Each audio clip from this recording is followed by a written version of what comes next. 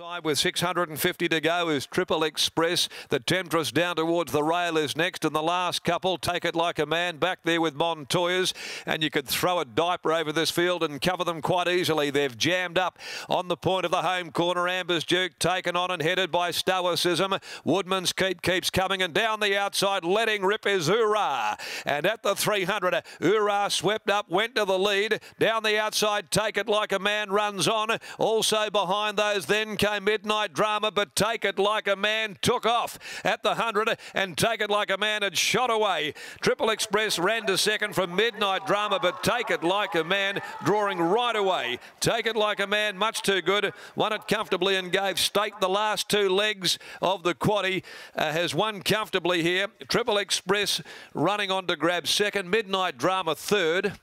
Over on the fence then, Stoicism in company there as they'd pulled up behind them. Hoorah, who stopped in its tracks after hitting the lead. Also right behind them there, pulling up behind them at the head of the others was the Temptress. It finished a fair way back in the field. Miss Rumour Mill. Montoya's is back there with Woodman's Keep. Gee, they're coming home at very long intervals. Something big. And there's a group of them here at the barrier stalls that pulled up. No sooner had they got to the turn out of the straight. King of Hollywood, Run for a Reason. Amber's Duke. And also in there is Saxon Bell, but not in any particular order. They were a furlong away. Take It Like a Man has got the money. 18s into 13, so a pretty good result for Diamond Dan Stake in the last couple of races on the card.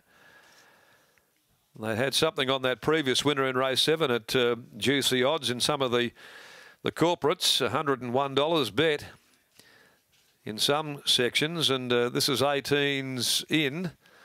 And it just took off and absolutely destroyed them. Take It Like a Man. 4-play gelding from Image of Reality for trainer Nick Cox. Raced by Nick and also Dick Vincent, Clayton Arnold, L. O'Connor, D. Cook, A. Sarich, G. Morgan, S. Rigney, M. Tadai and Ms. C. Norris. And ridden by Dan Stake to give him the last two races on the card. Triple Express second home, 11. By Danehill Express from Three Mates, Mark Wright, Stephen Parnham, 10.90 a place. And Midnight Drama, a good run by the filly. She had to do it the hard way by Patronise from No Mun No Fun, 2.40 for the place. Well, a double, but it comes at a cost, and that's more mud-spattered colours. As they come back here, at least Diamond Dan's got something to smile about there after copping the backwash of plenty kickback there aboard the winner in Take It Like a Man. Let's go downstairs and take it away, Adam McGrath.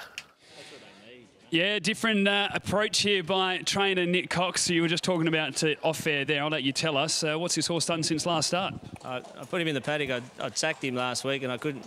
If I had been able to get rid of him before today, I would have, but I couldn't. So I entered him on the hope that I'd get a wet track, and you know, he's just, I've been waiting 4 years for a wet track with this horse, and he finally got one. I know you're an honest man, because I asked you last start, I said, oh, could this be the start? And you said, well, if it doesn't win now, he's gone. He cannot, you know, keep going like this, and you did put him to the paddock. What a result. Still did a little bit wrong out in front, but as you said, just an absolute swimmer. Yeah, look, he's by 4-play. He's probably the best wet track stallion in Australia, and we just haven't got a wet track, and he's had knee and feet problems his whole life. He's started his career pretty promisingly, so he's just been a complete... you know, it's almost, I thought his days had passed him by, so it was, you know, good result. I guess he's got to stay now as well, mate.